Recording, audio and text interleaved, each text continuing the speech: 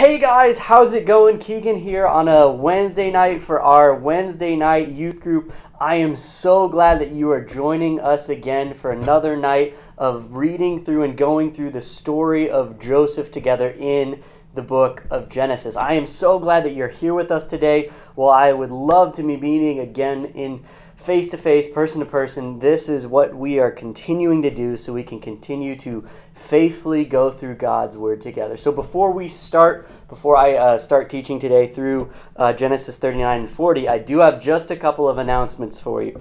First and foremost, don't forget that since we started today at 6 instead of 6:30, just like every week, Zoom will start, your small groups will start right after this, and we made that so your small groups will be done no later than 8 o'clock. That way, once we're done here, you can go right over to our Facebook or YouTube page, our Compass Bible Treasure Valley page, and start watching with your family, as we would love for you to do that, tonight's time in worship, and as Pastor Ben's going to teach through another psalm. That's why we started early, and don't worry, we will be done no later than 8 o'clock tonight. Second reminder is, don't miss out on Pastor Ben's study tonight. As we are going through another psalm and worshiping together, this is a great time for you to spend time with your family, glorifying God and learning about God's Word. And finally, don't forget that this Friday, just like last Friday, we have our weekly Plants and Pillars prayer night starting at 7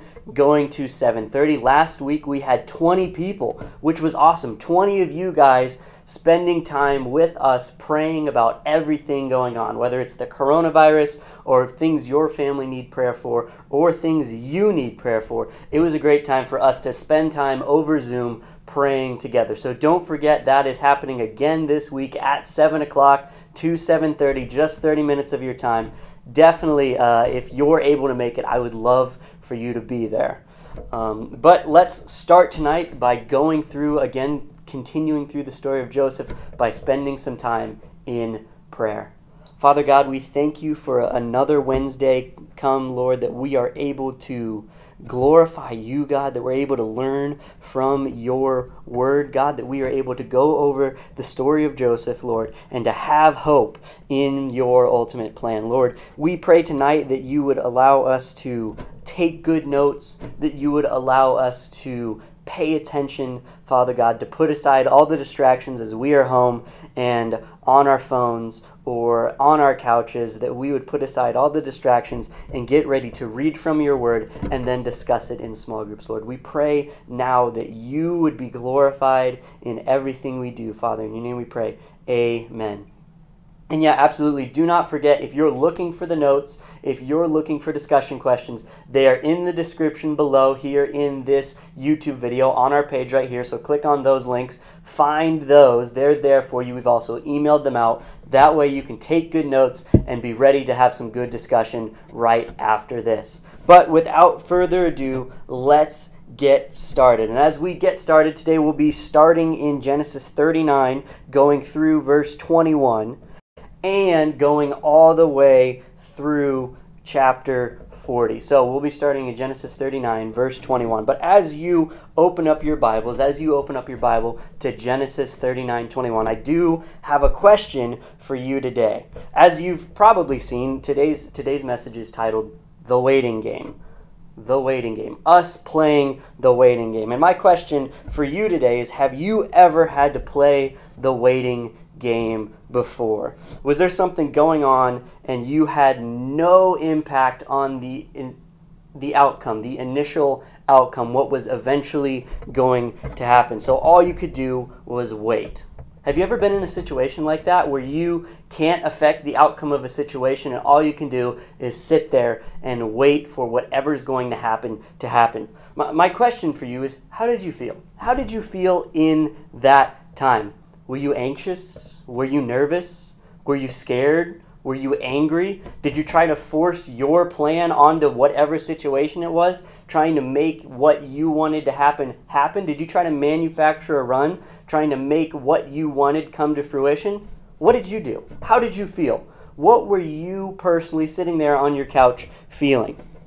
Nervous, anxious, scared, all of the above? Maybe something different? How did you feel? And as I think about playing the waiting game, kind of at your age, I remember having to play the waiting game, what it felt like every single week in Spanish class. I definitely played the waiting game because every week we would take a test. And just in case you were wondering, I, Keegan, was not good at Spanish. I know you're shocked. I know that comes to a shock to all of you, but I was not great at Spanish. And it's not because I didn't try, and it's not because I didn't care. It's just because I struggled at it. I wasn't great. It didn't matter how much I studied, how much time I put in. At the end of the day, when I got to class to take a test or a quiz, I would just blank. I would forget everything I studied and have to nervously answer all the questions for each test. And every week I would just turn in this test, anxiously wondering if half the answers I wrote were correct or if I had just blanked on the whole test and if I was going to fail out of Spanish. And I remember every time I would turn in that test and walk away and leave class, I was left playing the waiting game, waiting to see if 3 days from now, since you would normally take a test on Friday and you would find out the answer on Monday, the grade, if over that weekend I was left thinking, how did I do? Did I fail? Is my dream of getting a decent grade in Spanish done? Did I completely bomb this entire test? How did I do? And I had to wait the entire weekend to see that eventual answer that was coming on Monday of, did I pass? Did I get an A, a B, a C? What did I get? Did I fail? I had to play the waiting game. And it wasn't fun. It wasn't fun at all. Those few days of waiting every single week definitely took a toll on me. And there was nothing that I could do, right? I had already put in the work studying. I had already taken the test. There wasn't anything that I, Keegan, could personally do to make that test get back to me faster or to change the answers to be correct afterwards. I couldn't make myself get a better grade after I had taken the test. And I had to just sit there and wait over the weekend. I had to play the waiting game. I usually, just kind of thinking out loud, I usually finished with sort of kind of in that B range. So I didn't fail the class, but it definitely wasn't my strong suit. And I remember that I had to play the waiting game every single week. And I remember feeling those same things that I mentioned earlier. Nervousness, anxiousness, confusion, all of those things. Scared, not knowing what was going to happen, if I was going to fail or if I was going to pass. I remember feeling those things every single week. But obviously, you know and I know, we have to play the waiting game for a lot of things that are much more serious than trivial things like a Spanish test in high school. That there are things that happen in your and my life that are a lot more important, and there's a lot more at stake than just how did I do on this test. That there are more serious things going on. And even right now, we can take that and apply that to our lives. As an example, right now, we're all facing this coronavirus thing. We don't know when we're going to get to be able to go back outside or to spend quality time less than 6 feet away from good friends or family, or when we're going to be able to all buy toilet paper again, or whatever it is. We don't know when that's going to happen. And we're all stuck right now at our houses practicing social distancing and playing the waiting game. And I'm sure you can say, just like I can say, it's not a fun game to play, right? It's not super fun right now for all of us to be playing the waiting game together. And I'm sure just like me, you're feeling those same things. Nervousness, anxiousness, being scared, wondering what's going to happen, and not knowing how this is going to be resolved.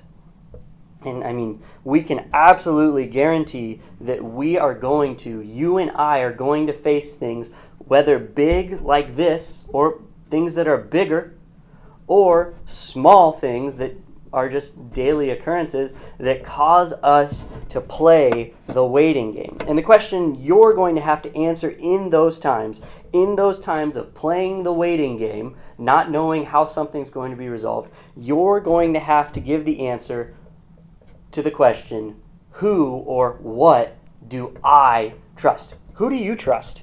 What do you trust when you are forced to play the waiting game?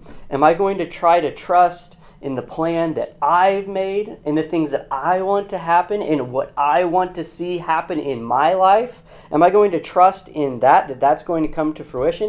Or am I going to trust in God's plan no matter how long it takes? No matter what happens, no matter how low or high things seem to be, what am I going to trust? What are you going to trust during the waiting game? And as we continue today through the story of Joseph, through the accounts of what happened in the life of Joseph, we're going to see that sometimes the waiting game means waiting a little more than just a few days to get your Spanish test back, or waiting more than just a few months for us to flatten the curve of the coronavirus. We're going to see that for Joseph, sometimes the waiting game meant I had to wait years. 2 years, we're going to see that Joseph has to wait in prison for crimes that he didn't even commit. That we're going to see that sometimes the waiting game takes a little longer than a few days or a few months. But we're going to see that even though sometimes we have to wait to realize and see God's plan to come to fruition, that doesn't mean that God's plan isn't still at work. So if you have your Bibles, which are at your house, I make this joke every week, but you're at your house, you should have a Bible in your house or on your phone. I'd love for you to turn with me to Genesis 39, starting in verse 21. And as you turn there, I just would love to recap, as you're turning there to Genesis 39, chapter 21, over what's going on and what has happened in the life of Joseph. So we've seen so far that his brothers hate him, that he's had these dreams, and it makes his brothers hate him even more, that they throw him in a pit, and they're trying to decide if they're going to kill him. Instead of killing him, they sell him into slavery. He goes to Egypt. He's sold to Potiphar. He's then accused of crimes he didn't commit, and then he's thrown into jail for these things that he hasn't done. That's what's happened so far in the story of Joseph. That's the short version of what has happened to Joseph so far. That way we don't spend all of our time recapping over what things that we've gone over so far, but we can focus on what's happening today, what's happening in what we're reading today. And as we pick back up in verse 21, right after Joseph is thrown in jail for crimes that he didn't commit, right after that has happened, we are told that the Lord is still with Joseph. Verse 21 of Genesis 39 tells us, "But the Lord was with Joseph and showed him steadfast love and gave him favor in the sight of the keeper of the prison. And the keeper of the prison put Joseph in charge of all the prisoners who were in prison. Whatever was done there, he was the one who did it. The keeper of the prison paid no attention to anything that Joseph was in charge of, because the Lord was with him, and whatever he did, the Lord made it succeed." So we see here this promise again in 21 and in the last verse here of Genesis 39, that we are promised again that the Lord is still with Joseph. And just like how Joseph was put in charge of all the servants of the household of Potiphar, he is now put in charge of all the prisoners. Pretty much he is the top prisoner, just like he was the top slave, the top servant in the house of Potiphar. He is going to oversee, instead of it being all the other servants and the slaves and the matters of the Potiphar's household, he is going to oversee all the prisoners. That is Joseph's job. And the Lord, again, we see, makes it so that whatever Joseph does, he succeeds in. And the captain of the guard, this man who's in charge of all the prisoners, sees that Joseph succeeds, sees that something is with Joseph that's causing him to succeed. And because of this, as we know, it's the Lord. Because the Lord is with Joseph, he puts Joseph in charge of all the prisoners. So even though Joseph is facing this continued string of awful events that happen to him over and over and over, and right when something good seems like it's happening, another bad thing happens. Even though this awful string of events is happening to him, we can see that the Lord is still with Joseph. We can see that God is still with Joseph, which for us, as we're reading this, means that just because bad things happen to us, just because something bad happens to you or to me, that doesn't mean that the Lord has left us. Just because bad things happen doesn't mean that God is gone. Instead, it causes us to have to cling to his plan when our worldly comforts abandon us. When the things that we're putting our trust in on this earth, whether it's money or people that we love or things that we have, all those comforts of the world, when those things abandon us, it causes us to have to trust in God even more. And we see that just because bad things happen doesn't mean that God has left us. In fact, we see that God is promised to still be with Joseph here. And as we continue now in chapter 40, we're going to see just how Joseph responds to being wrongfully thrown in prison. Verse 1 of chapter 40 tells us, sometime after Joseph has been thrown in prison and been put in charge of all the prisoners, the cupbearer of the king of Egypt and his baker committed offense against the Lord, the king of Egypt.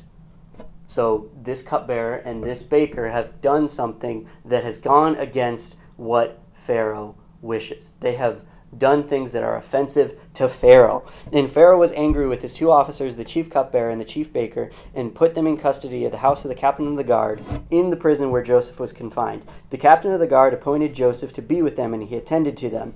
They continued for some time in custody.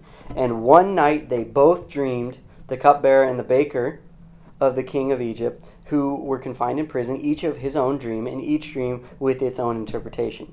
When Joseph came to them the next morning, he saw that they were troubled. So he asked Pharaoh's officers who were with him in custody of his master's house, Why are your faces downcast today?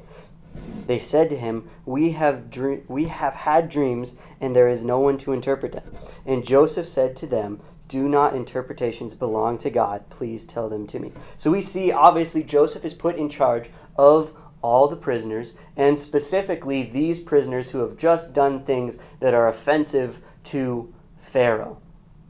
And we see that they are put in prison, and one night, as Joseph is in charge of them, they go to sleep, and each of them have dreams. They have individual dreams.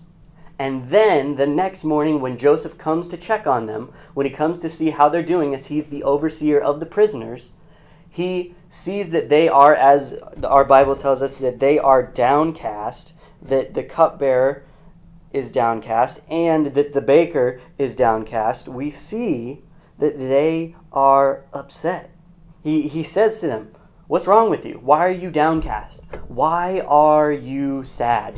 What is wrong with you? What's wrong? How can I help? How can I, Joseph, help? We see that's the heart that he comes to them. These two people who are brought in prison that he is overseeing, a cupbearer whose job would have been to taste everything that is brought to Pharaoh, and that if the cupbearer then lives after tasting the food and the drink brought to Pharaoh, then that meant it was safe for Pharaoh to eat and drink it. And if the cupbearer died after tasting it, that would mean that it was not safe and was poisoned. That would be his job. And the baker, whose job obviously is to bake things for Pharaoh, to provide this food, that these people are brought. They committed offenses against Pharaoh. And while we do not know what they did, we see that they are here in prison, and Joseph comes to them the next morning after their dream, seeking to figure out why they are upset. We see here a great reminder that no matter what our circumstances are, no matter how awful or how great they are, no matter how high or how low we feel, that we can't sacrifice God's command to love our neighbors and to show the love of Christ to others, even though we may feel like we've been slighted. That regardless of our situation, we are commanded to love those around us. And Joseph displays this here. He could have said, you know what? My life isn't going well. You know what? People have wronged me. Both my brothers and Potiphar and everybody involved has wronged me. I just don't feel like loving other people. I'm going to be rude. I'm going to look out for me. And I'm going to make sure that I'm protected. I don't care about what happens to other people. He could have easily done that. I'm sure that some of you have probably faced that situation when you felt like you've been wronged, and instead of doing the right thing, have turned and done the selfish thing. I'm sure most of us have. But here we see this great display from Joseph here that we're to continue to love and show the kindness of God to everyone that we come into contact with, regardless of our situation. that this is an awesome reminder that we see from Joseph to love one another regardless of what life is throwing at us. But then in verse 8, the men respond with their dreams, that they had these dreams and that no one is there to interpret them. They're sad because they had these really confusing dreams and there's nobody to tell them what these dreams mean. And Joseph gives us this beautiful, this amazing response here when he says, "Do not interpretations belong to God? Please tell them to me." By saying this, he's doing a couple of things. By saying, do not these interpretations belong to God? He's going against the Egyptian belief here that obviously we are in Egypt. Joseph is in Egypt. He goes against the Egyptian belief that dream interpretation was something that you or that the Egyptian would practice. That you would practice at getting better at dream interpretation. That it was a skill to be learned. That it was up to what you did, and also that it was impacted by the many gods that they worship, by the many lowercase g gods and idols that they worship. They viewed this dream interpretation as something that you would be either skilled in or not skilled in to do, and that all of this glory, fame, and credit goes to you if you're able to interpret it. They had dream interpreters who practiced for years, trying to pick up the skill of dream interpretation, that they would go to dream interpretation college and try to figure out and study dream interpretation, that they believed that it was up to man to get the credit or not for how they interpreted dreams. And by saying this, does not this belong to God, Joseph is letting both the people that he's specifically talking to here, the cupbearer and the baker and everybody in the prison, know that I don't believe that it is a thing that man can practice, that the credit goes to man. I don't believe that it comes from your Egyptian gods, but it comes from God and from God alone. The interpretation comes from God, and it doesn't come from what I am able to do as a human. Joseph begins by taking the glory that Egyptian men and women would try to give to themselves. He takes that, and instead of himself saying, well, I can do it because I'm skilled in it and because I am great at this, give me the credit. Instead of saying that, he says this interpretation, getting this interpretation right, the being able to get your dream interpreted correctly, doesn't come from me.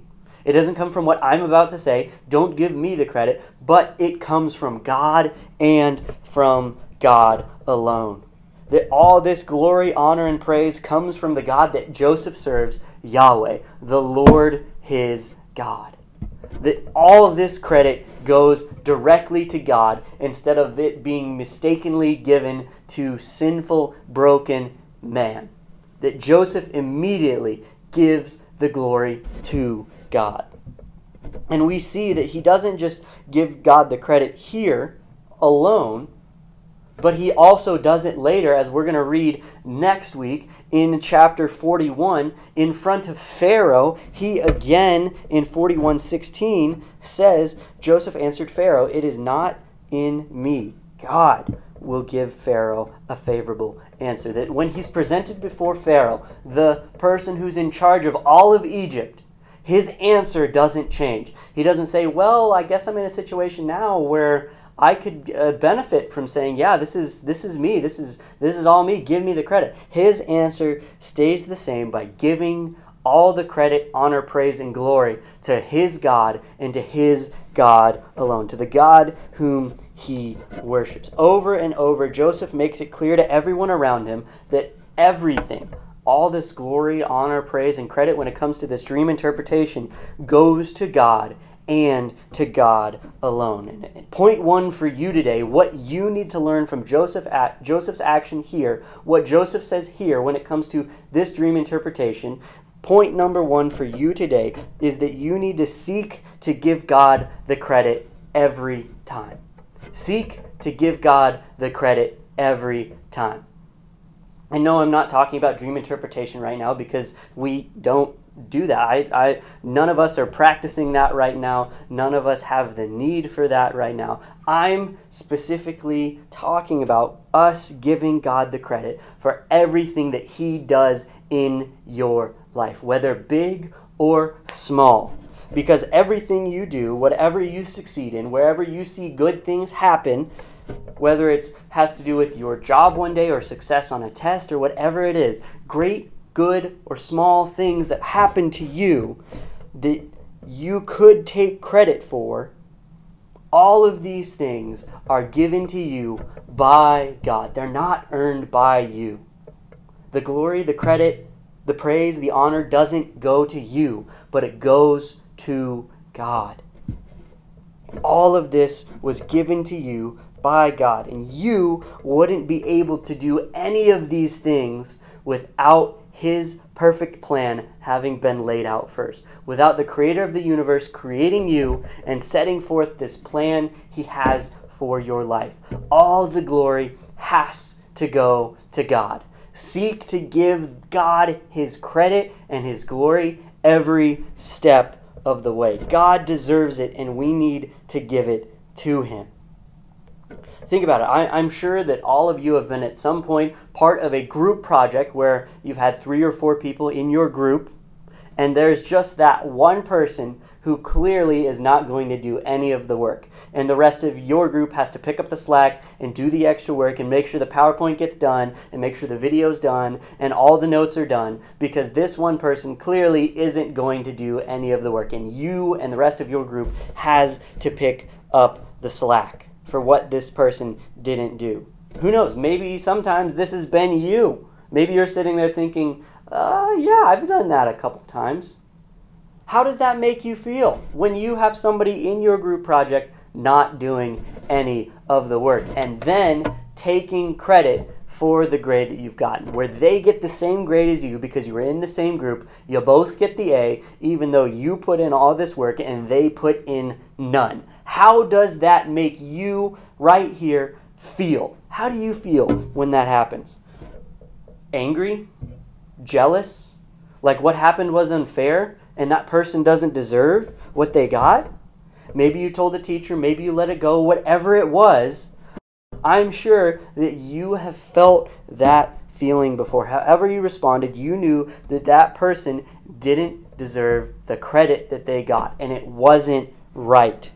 That they aren't getting what they really deserve, which is a 0 because they did none of the work. And this is what it's like when we try to take credit for what God has done. For what the God of the universe, the God who is over all, who's the creator of everything, whose plan is perfect and set out, when we try to take credit for what He has done. While we're sitting there taking credit for this thing that we did, we are forgetting that it is all only possible because of God and because of God alone. Not because of what I did, but because of what God has done. When we say, look at what I did and look at how great I am and the things that I have done and my accomplishments and all these things that have happened to me, we are taking credit from what God has done. We are taking, or we're trying to take credit from God. You need to resolve today to give God the credit every step of the way in your life.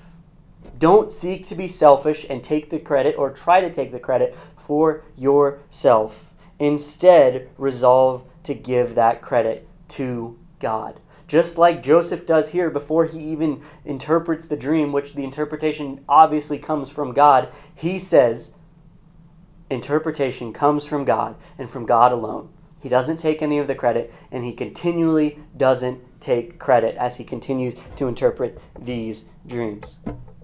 So the scene has been set, that Joseph has set this scene for these two men by saying, interpretation comes from God, tell me your dreams. So now we see what dreams these two men had and the interpretation for what is going to happen to them in 3 short days. The cupbearer begins in verse 9 by saying, so the chief cupbearer told his dream to Joseph and said to him, In my dream there was a vine before me, and on the vine there were 3 branches. And as soon as it budded, it blossomed, shot forth, and the clusters ripened in the grapes. Pharaoh's cup was in my hand, and I took the grapes, presented them into Pharaoh's cup, pressed them into Pharaoh's cup, and placed the cup in Pharaoh's hand.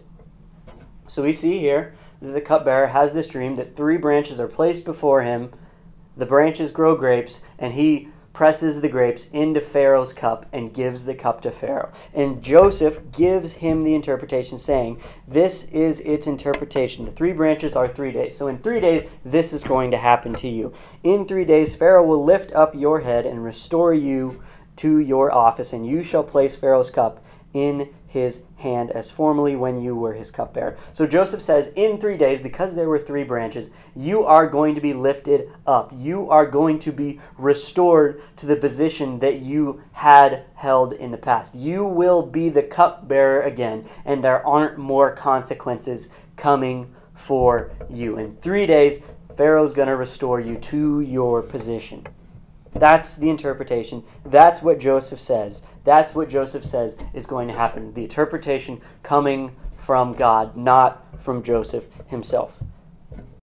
Then Joseph responds by telling him this interpretation comes from God. That this interpretation comes from God, not from man. In 3 days, this is going to happen. So Joseph gives the cupbearer these good news that not more bad is coming to you, that this persecution is about to be over, that you're not facing more judgment, but in reality, you're going to be restored. So Joseph gives him this good news that his dream brings restoration, and responds to him by saying, only remember me. Joseph says to the cupbearer, I only ask this of you. Only remember me when it is well with you, and please do me the kindness to mention me to Pharaoh, and so get me out of this house. Joseph asks him, he says to him, when you are restored, when you are back to your position, being in favor of Pharaoh again, I only ask that you would remember me so that I can be brought out of prison for what has wrongfully been accused of me, what I never did. And Joseph continues by saying in verse 15, giving reference back to what has already happened to him. In verse 15, he says, for I was indeed stolen out of the land of the Hebrews, and here also I have done nothing that should put me into the pit. This obviously is a reference to him back in the land of the Hebrews, back when he was living with his family, being stolen out of the land of the Hebrews and sold by his brothers to this group of slave traders and being brought to Egypt, sold as a slave to Potiphar. This is obviously a reference to that he was once thrown into a pit by his brothers while they considered what they were going to do with him, eventually selling him into slavery, even though he had done nothing wrong, and that during his time here in Egypt, he had done nothing wrong and still was again thrown into prison, or as he says here, into a pit that he is in now. A reference back to what has happened to him, formerly being wrongfully brought out of his homeland, sold as a slave, thrown into a pit in his homeland, and thrown into a pit again. This is obviously a reference to what has happened back then and has happened now. Him feeling like I've been wrongfully thrown into a pit. And Joseph sees this as his opportunity to get out. He sees this, that this man, this cupbearer, is going to be restored as his opportunity to get out from what he was wrongfully accused of. And he pleads the cupbearer to not forget him, but to help him get out of prison. But unfortunately, we're going to see that the second that this man is restored, he immediately forgets Joseph, and he forgets him for 2 full years. But as we're thinking about what Joseph says here in verses 14 and 15, as we're thinking about his request for the cupbearer and his recollection of what has happened to him in the past and what has happened to him wrongfully now, we need to think to ourselves, how do you respond when you feel like you've been wronged? Because here, as we're reading in verse 14 and 15, we see that Joseph is obviously very clear that these things that have happened to me are not right. I have been wronged by my brothers. I've been wronged by these Egyptians. I've been wronged by Potiphar. I've been wronged by these people involved, and I have paid the price for their sin, for the wrong things that have been done to me. And the question that we have for ourselves is, how do you respond when you feel like you've been wronged? Do you tend to do something like blame God? To say, God, this is your fault? Do you try to fix the problem on your own?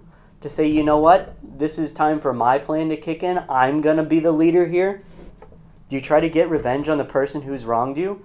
By saying, they hurt me, I'm going to hurt them. That's just being even. Do you spend all your time complaining to your parents or to your friends, talking about people behind their back, saying, I can't believe that so-and-so would do this thing to me. How dare they? I'm going to complain about them and make fun of them.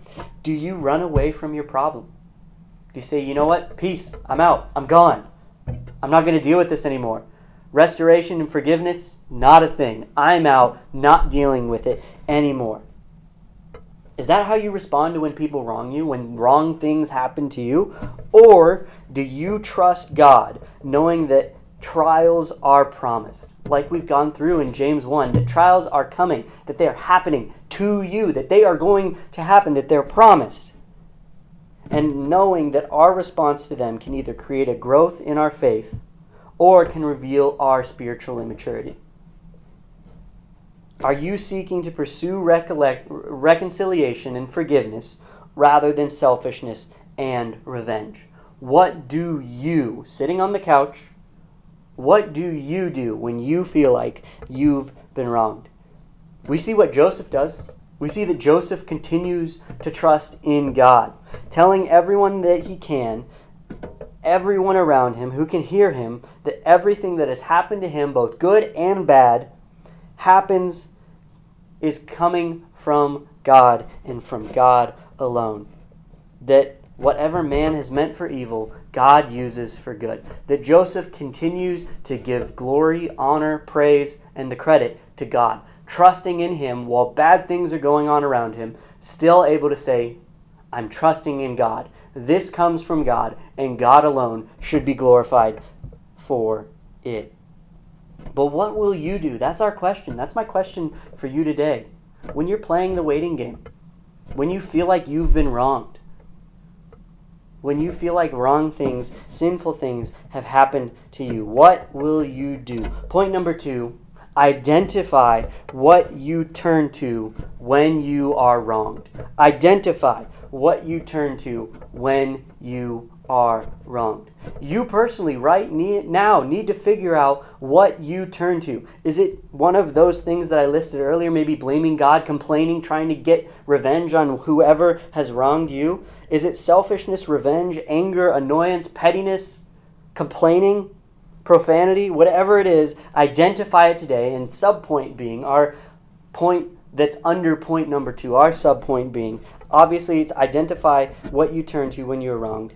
But our subpoint being, our implication here, our application for once you identify what it is that you sinfully turn to, and replace it with trust in Christ. Replace it with trust in Christ. Identify what you sinfully turn to, what your flesh cries out to have you to turn to, and replace it with your trust in Christ and in Christ alone. Because right now you're at a stage in your life that is easy. It's as easy as it's going to get. And the way you respond to situations right now, if not fixed, if not replaced with trust and love in Christ, seeking to love those around you, not get revenge, if you don't replace that now, it will only balloon into something much bigger as you get older and your problems become more significant. Right now, it's much easier for you to change your bad habits, those sinful things that you want to turn to when you feel like somebody's wronged you. It's going to be much easier right now to change those bad habits to 20 years from now, when you guys are in your 30s, to realize those bad habits that have taken root and have to try to change the things that you are stuck in your way. It's going to be much easier, trust me, to change those now, to identify them, kill them, and replace them with our trust in Christ, rather than to wait down the road when you are stuck in your ways. Are you willing to do that?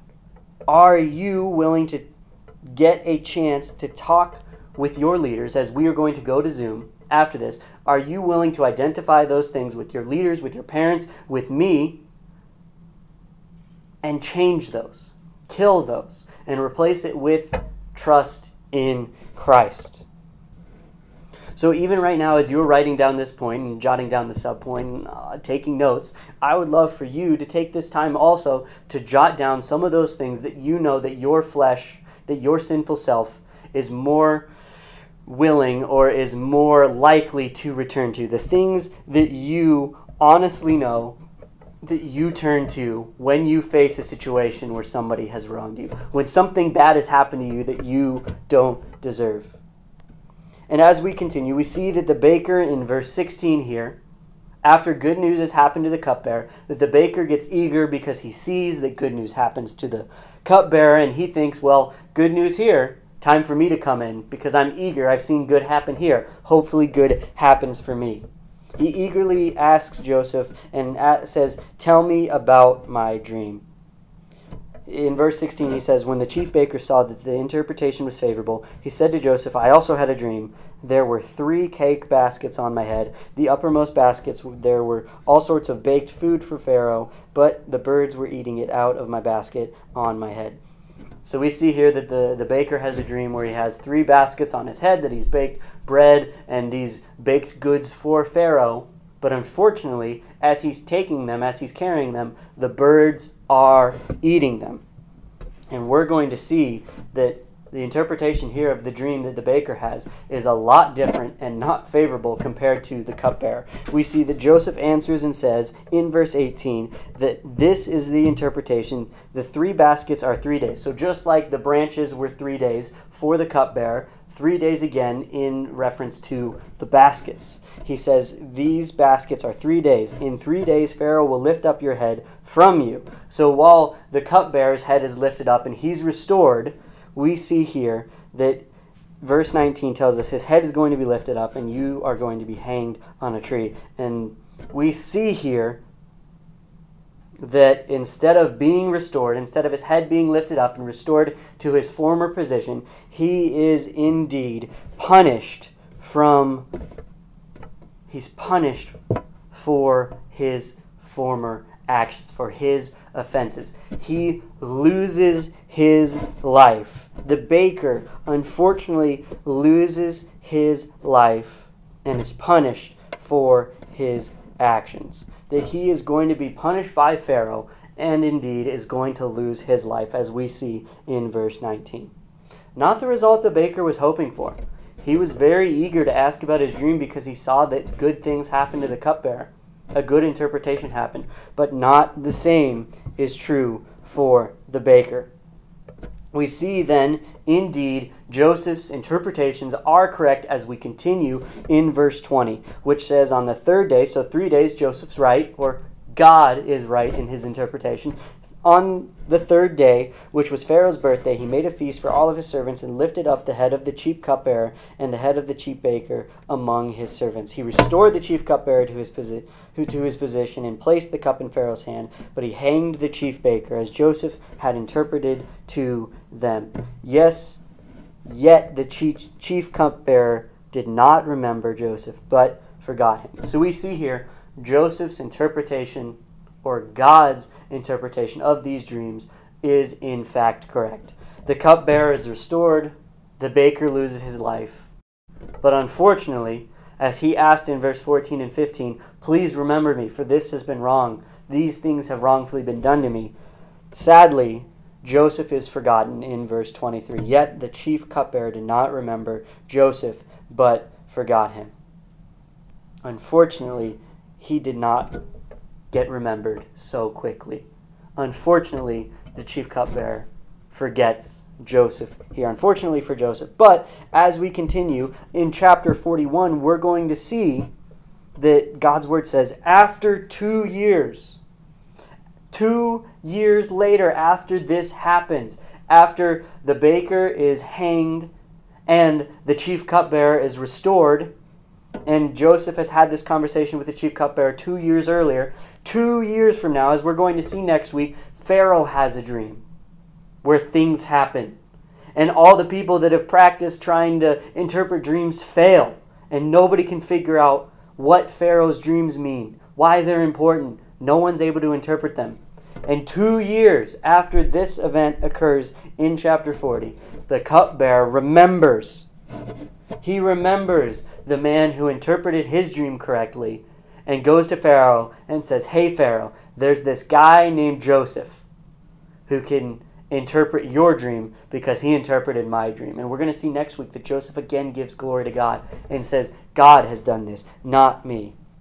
But after 2 years is what we're left off this week. Joseph is stuck in prison for 2 more years for things that have been wrongfully done to him. As he's helped these people, even though things have been wrongfully done to him, Joseph is stuck for 2 years. Joseph has to play the waiting game for 2 whole years in prison for things that he hasn't done. This is not a short time. This is longer than having to wait for the grade on a Spanish test or being stuck in our houses for a couple months because of the coronavirus. He had to wait not knowing how this resolution was going to happen, what was going to happen to his life.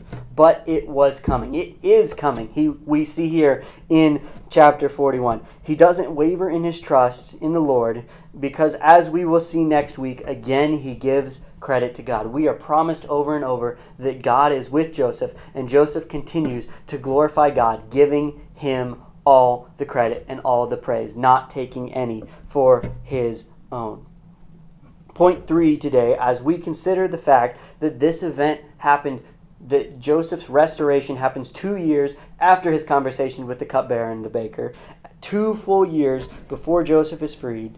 Point 3 for you today, as we consider this long period of the waiting game that Joseph has to face: trust in God's plan, even if you do not know what it is. Trust in God's plan, even if you don't know what it is. Trust in God's plan, even if you don't know what it is. In the instant gratification world that we live in today, where if I want something, I can press one button, clicking it on Amazon, adding it to my cart, and sending it to my house and getting it 2 days later. In this world that we live in, where if I want something, I want it now, and I get it now, we need to, as Christians, realize that just because I can't immediately see God's plan, just because I don't immediately know what God is doing in my life, what his plan entails, doesn't mean that his plan still isn't working out. That 2-year period that Joseph faced, just because the cupbearer forgot him, didn't mean that God wasn't still at work in Joseph's life, that God's perfect plan wasn't still going to come to fruition. It just meant that Joseph had to trust in the Lord as these earthly comforts had left him, that he had to trust in God. It may take time for you to realize the plan that God has set out for you. It may take weeks, it may take months, it may take years, as we see for Joseph. It may take seasons of life. For Joseph, it takes 2 years. But that doesn't mean that God's plan isn't still at work. We see that it, in fact, absolutely is for Joseph, and it is for you and for I. And if you're sitting there using the mindset that our world uses, that is, I want it, I see it, I got it, that it's that, I see it, I want it, I got it. If you're living by that mindset, then you're going to be very disappointed when you have to play the waiting game, because sometimes God's plan requires patience from you and from me. There isn't always an instant answer, as we see here from Joseph. But as we continue through this story in Genesis, we see that that isn't because God isn't at work. It's because God is having Joseph trust in his plan, that God indeed is still in work, that God's plan is still working out. Just because we don't know what it is and just because we have to wait doesn't mean that it's not there. It's the opposite. God is always at work, and we can absolutely trust in that. When your plan doesn't work out, you need to be committed to trusting in God's plan, even if you have no idea how God's plan is going to be resolved. Joseph had to, because he was sitting in prison with no hope in anything other than in God and in God alone. His family had abandoned him. The people he worked for had abandoned him. The people he helped had abandoned him. He was alone in prison and could only trust in God and in God's plan. And 2 years from now, we see that God's plan is brought to fruition and Joseph is restored. And he continues to trust in the Lord regardless of what happens, regardless of how long it takes. And I think we all need to remember today, we all need this reminder today, realizing the significant time it took for God's plan to come to fruition. To Joseph, for Joseph to see what was happening. God knew from day one that this was going to happen to Joseph. God wasn't confused. God wasn't worried. God wasn't anxious. This plan was coming to fruition in the perfect time. Joseph just couldn't see it. Joseph just didn't know how it was going to happen. So we need to realize this length of time, because I don't want you and I to become impatient when we have to trust in God's plan, so that we are prepared to trust in God and play the waiting game that we've talked about at the start and all the way through, to play the waiting game for as long as it takes. Not blaming anyone or anything, but letting times where we have to wait strengthen our trust in God. That this waiting game means that I'm not worried that God's plan isn't going to come to fruition, but that I'm waiting for it to happen. I trust in the fact that God, the God of the universe, has a perfect plan for me and for you, and that plan is going to come to fruition. And that we can trust in that today, whether it takes a day, a month, or 2 years, as we see that happens to Joseph. Not blaming anybody, but strengthening our trust in the Lord. So as we close here, as our final point that we've discussed already, how we need to, regardless the amount of time, continue to trust in God's plan. And just because we can't see God's plan doesn't mean that it's not there. As we close, you need to decide on your own right now, are you ready to trust God's plan? Right now, as you're stuck at home and nervous about what's going on with COVID-19, as you're wondering what's happening, as you are stuck playing the waiting game, am I going to trust God, or am I going to become impatient and blame God? Am I going to trust in His perfect plan, regardless of how long this takes, or am I going to blame God? Am I going to be impatient? What are you going to do?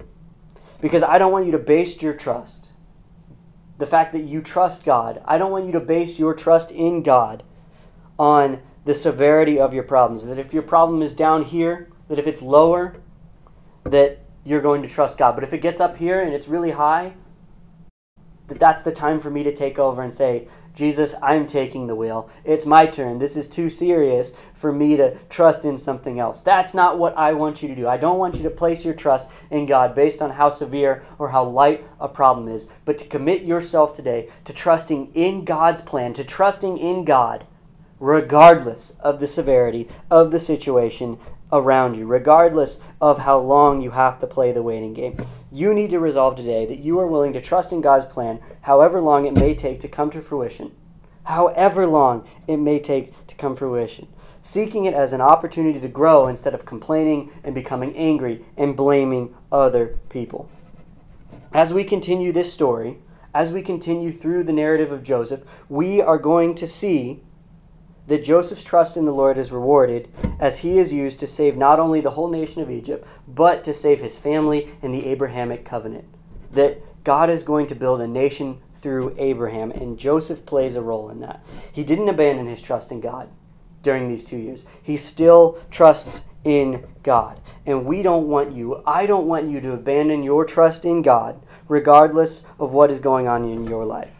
Because no matter how big or how small something is, no matter how big or severe it feels, we can still say that we trust in God and we are willing to play the waiting game because we know that the God of the universe is still in control and His plan is perfect, just like Joseph was able to say.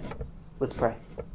Father God, we thank You for the ability to come back to Your word this week and glorify You.